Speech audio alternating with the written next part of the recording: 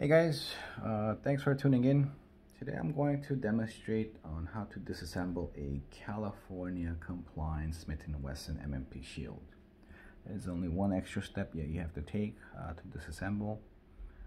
The California version has this indicator. There's a round in the chamber and this thing will pop up. I'll show you that as well. Let's just make sure there's nothing in the chamber.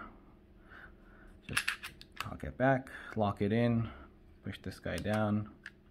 The California version will have this indicator.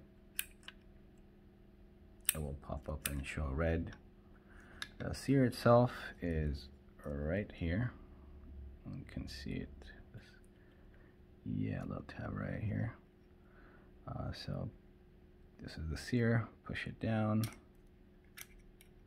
Once you do that, then you're good to go. Take it apart. Put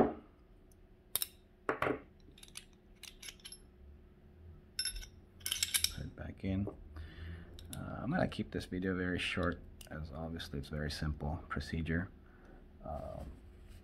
I've seen other people put mags in there to disassemble. I guess that's how they deactivate the sear, but I don't like having a mag on the table regardless. So it's safer. All you gotta do is cock it back in and lock it in, and you're good to go. I hope this video helps, and thanks for tuning in.